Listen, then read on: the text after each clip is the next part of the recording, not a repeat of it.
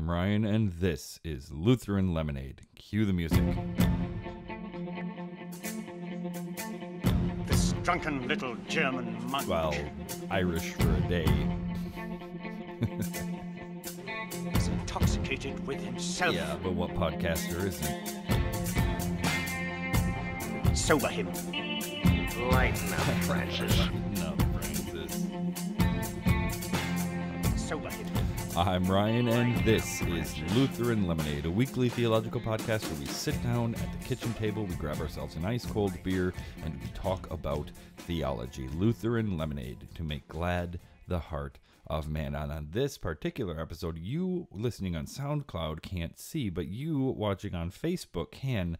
I have a nice, tall glass of Irish green beer. Because for this episode of Lutheran Lemonade, we're going to get ahead of the jump on this one. We're going to talk about St. Patrick. Now, St. Patrick's Day is coming up on March 17th, and I use the word according to its dictionary definition, and Ryan's going to say a swear.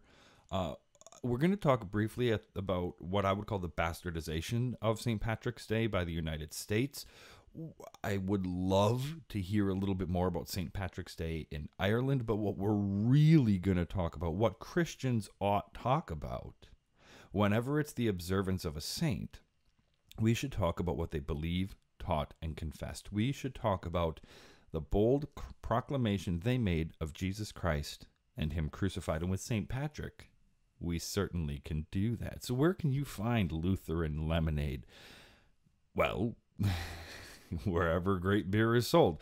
No, you can find Lutheran Lemonade on soundcloud.com/Lutheran Lemonade. That airs every Thursday evening. Again, another late episode because I'm recording it on Thursday evening. Que sera. And on Friday evenings, you can watch the video footage if you want to see what that glass of green beer looks like, or the books that I have sitting on the table with me today. Definitely head on over to YouTube and look for 1517 Films. You'll see the circle with the word 1517 in it and the word films underneath in blue and white. My favorite color being blue, although maybe today, maybe for St. Patrick's Day, green can be my favorite color. Favorite color number 2, you're on the bench, or you're up, blue, take a seat. Yep, that's how we're going to do that. Now, St. Patrick's Day in the United States, well, for kids, it's about four-leaf clovers and leprechauns. For adults, it's about getting drunk on green beer and food coloring. It's about Irish pride. It's about dyeing a river in Chicago green. It's about wearing green to work. It's about all sorts of craziness. I have to believe in Ireland, I maintain hope that it's more about pride. Pride in one's nation, pride in one's heritage, pride even, I dare say, in one's ethnicity. I have to chuckle every time I listen to that bump music, and Pope Leo from the 2003 Luther movie is like, this drunken little German monk, and I'm listening to it every time going, dude, look at the nose. Look at my hands moving. I am obviously an Italian man. So pride in one's history and heritage, certainly, and I hope that is the case in Ireland on St. Patrick's Day.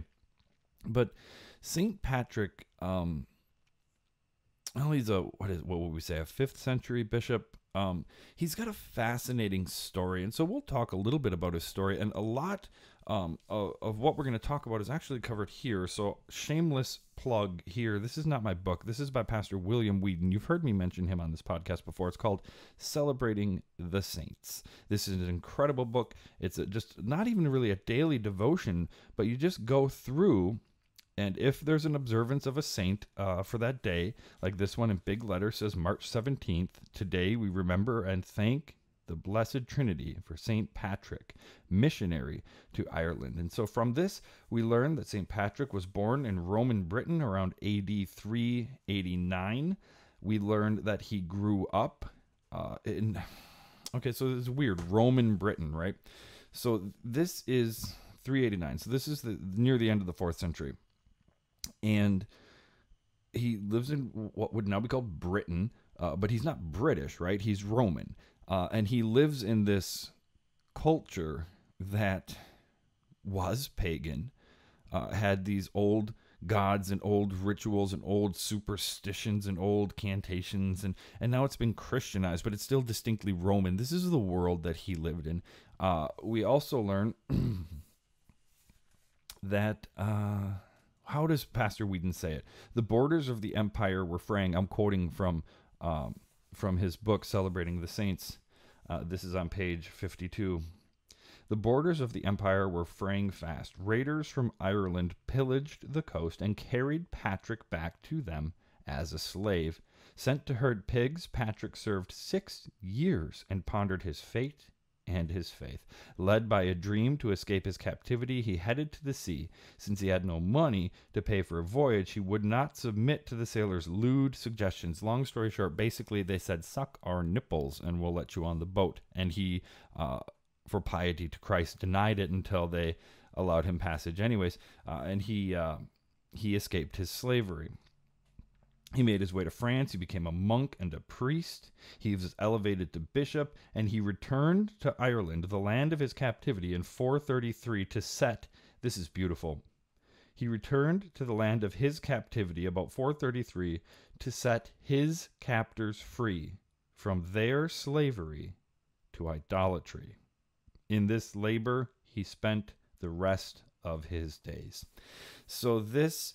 I highly recommend you get a copy of Celebrating the Saints. It's a very simple book. And of course, March 17th, the day of his death. Most days of the saints are observed on the day of their death, or the day of their temporal death and entering into eternal life, I think would be a fair way to say it as Christians. So while we got a little bit of history on St. Patrick, which is always good, what we need... I think what we should focus on for St. Patrick's Day is that he returned to the land of his captivity to set his captives free. St. Patrick was a Christian. He was a Christian when he was captured. He was a Christian when he served as a slave. He was a Christian when he escaped. He was a Christian when he studied theology, when he became a bishop. And he felt, and we can argue about how it happened and what it means, but what we know for sure is he certainly felt called to go back to the land of his captivity, to set those captives free. And when we talk about, oh, well, he saw a vision, he had a dream, we're not going to wander off into a conversation about charismatic gifts. What we're going to say is that God used Patrick wherever he went. And Patrick proclaimed the word of God to these people. And what St. Patrick is most known for today in the church, at least in the Lutheran church, I can't speak to other traditions, is his strong stance on the doctrine of the Trinity. Now, it's interesting that St. Patrick's Day is coming up, and one of the things that's happening in Christian circles today is everybody's losing their mind over that weird musclehead Steve Furtick over at Elevation Church, who confessed just recently the heresy of modalism. Now, modalism is that God is not three persons, Father, Son, and Holy Spirit, yet one God. He is three modes or forms, as Furtick would say. So he talked about Jesus. It was good that Jesus would leave, so then he would send the Holy Spirit. And rather than just letting the text say what it says in the context of what the church has always believed, that Jesus is ascending to heaven and will send the Holy Spirit. No. Jesus isn't leaving you. He's changing forms. This is stupid. This is modalism. That's modalism, Patrick. No. Oh, that's modalism, Patrick. Oh, Donald and Cromwell. What? I don't know how they're called. I don't know. Go find Lutheran satire on YouTube. Bad analogy. St. Patrick's bad analogies. No, what's interesting is anytime we see an icon of St. Patrick, he's often holding up a three-leaf clover. This is because, as I stated, he is notorious for his defense of the doctrine of the Trinity. But the three-leaf clover is a terrible, terrible analogy. There's three leaves, but one clover. Look, that's heresy. Okay, there is the person of the Father. There is the person of the Son. There is the person of the Holy Spirit. Three persons, one God. There's a beautiful little image where it says God in the middle, and then on either side of the triangle, it says Father, Son, Holy Spirit. And there's lines connecting the circles together. The Father is God. The Son is God. The Holy Spirit is God. But there's also lines connecting the outer circles. The Father is not the Son. The Son is not the Holy Spirit. The Holy Spirit is not the Father. There are three persons of the Godhead. And this is made painstakingly obvious to us at Jesus' baptism, where Jesus, the person of the Son of God, is in the water with John the Baptist, and God the Father speaks audibly, "This is my Son, whom I love. With him I am well pleased." And the Holy Spirit descends on Jesus in the form of a dove. This is three persons, one God. This is a divine mystery. And Christians, we need to let mystery be mystery. That's simply what we need to do. So why are we talking about the Trinity? How do we go into the Trinity from St. Patrick? Well, dust off. Well, I say dust off. I never have to dust this thing off. It's always dusted off. We're turning to the Lutheran Service Book, hymn number 604. It's called "I Bind Unto Myself Today," or otherwise known as the breastplate of St. Patrick.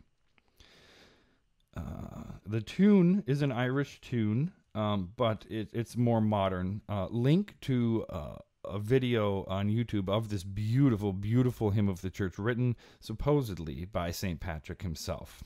Now, so it starts out, "I bind unto myself today." This is strong language, which I think is a strength of the hymn. In modern Christianity, where the songs and praise music is all flowery and watered down, it makes you feel all ooey gooey inside. No, this is full-blown battle cry kind of stuff. Good, solid biblical theology. I don't even know if I could say "A Mighty Fortress," written by Martin Luther, can hold a candle to the majesty and the militance of this. No, "I bind unto myself today." These are strong words of St. Patrick, and he uses them because in the Celtic regions, in their pagan mysticism, they would bind this, that, or the other things to themselves, and incantations and idols and all sorts of things. And so St. Patrick says, if you're going to bind something to yourself, bind this. Stanza 1. "I bind unto myself today the strong name of the Trinity, by invocation of the same, the three in one and one in three. I bind this day to me forever," stanza 2, "by power of faith, Christ's incarnation, his baptism in the Jordan River, his cross of death for my salvation, his bursting from the spigot tomb." Is that how you pronounce that? Yeah, his bursting from the spigot tomb, his riding up the heavenly way, his coming at the day of doom, I bind unto myself today. I bind unto myself today. Yeah, "I bind unto myself today," verse 3, "the power of God to hold and lead, his eye to watch, his might to stay, his ear to hearken to my need, the wisdom of my God to teach, his hand to guide, his shield to ward, the word of God to give me speech, his heavenly host to be my guard, against the demon's snare of sin, the vice that gives temptation force, the natural lusts that war within, the hostile foes that mar my course, or few or many, far or nigh, in every place and in all hours, against their fierce hostility, I bind to me those holy powers. I bind unto myself the name, the strong name of the Trinity, by invocation of the same, the three in one and one in three, of whom all nature has creation, eternal Father, Spirit, Word. Praise to the Lord of my salvation. Salvation is of Christ the Lord. Now, I don't remember where I heard it, but I heard on a linguistic level, the word gospel broken down. I mean, we're familiar with Godspell. That's a terrible, terrible Broadway musical. But I've heard it good spell. So a spell is words that do something. And in these Celtic regions in Ireland, these druids. I had to think because I was almost going to say Druish, but that's a Spaceballs reference. Great. This is what we need, a Druish princess. The Druids and the Celts, with their spells and incantations. What is a spell? It's a word that does something in their mind. Now, Christians, we have words that do something. See, the word of God creates, doesn't it? God said, let there be, and there was. Jesus is the word of God made flesh, and in that flesh, the word of God accomplished for us salvation on the cross. So, an incantation, a spell, is a word that does something, and they would bind themselves, these incantations to themselves. And then we have gospel, or good spell, these good words, these promises of God that give and deliver what they proclaim. So St. Patrick says, hey, if you're going to bind something to yourself, bind the name of the triune God. And Christians, we do this today, don't we? When we make the sign of the Holy Cross and say, in the name of the Father and of the Son and of the Holy Spirit, amen. And what are we remembering? Well, in the Lutheran service book, I bind into myself today, hymn number 604, is in a portion of the hymnal called Baptismal Life. So we're binding to ourselves the name into which we have been baptized, into the name of the Father and of the Son and of the Holy Spirit.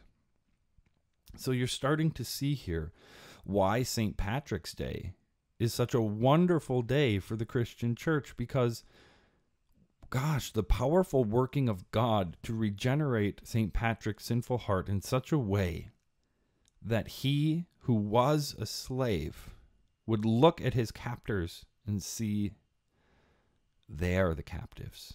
They are in bondage to sin and death and idolatry, and I must go preach the gospel to them. This, I would hope, is the Irish pride of the Irish people, that the church bells would ring on St. Patrick's Day, that this beautiful hymn, I bind unto myself today, would be sung from every cathedral in Ireland. And in the United States, what are we going to do? We're going to wear green. We're going to tell our kids about leprechauns, and then we're going to tuck them into bed with their babysitter and go out and get plastered on green beer and green margaritas and green God only knows what. And yeah, I appreciate the irony of the fact that I'm sitting here drinking a green beer, and actually I do. I will have a green beer or two on St. Patrick's Day, but as the saying goes, Irish for a day, Lutheran for life. That's what I always say on St. Patrick's Day. So there's a lot I think the Irish have to be proud of on St. Patrick's Day. They should celebrate the restoration of their homeland from paganism. And of course, with St. Patrick, as with any saint, there's going to be stories and myths and legends, not even just saints, political affiliate. Oh my gosh, the legends are on George Washington or Abraham Lincoln. Are you kidding me? These heroes of our nation? Legends are built up. Oh yeah, the legend of the poisonous snakes. Okay, yeah, okay. But what we should focus on for St. Patrick's Day, what good is St. Patrick's Day, is the proclamation of the gospel, that God the Father loved the world so much that he gave his only begotten Son, so that whoever believes in him would not perish, but have eternal life. And St. Patrick, by the power of the Holy Spirit, knew the love of the Father, and could not bring himself to delight in the death and destruction of the wicked, but he was called to go to his captors to proclaim to them, you are in bondage to sin. You cannot save yourselves. But God has sent his Son to die for your sins and to redeem you. Be baptized then into the name of the Father and of the Son and of the Holy Spirit. Bind to yourself this day the strong name of the Trinity. Jesus, dear Ireland, is for you too. I'm Ryan, and this is Lutheran Lemonade.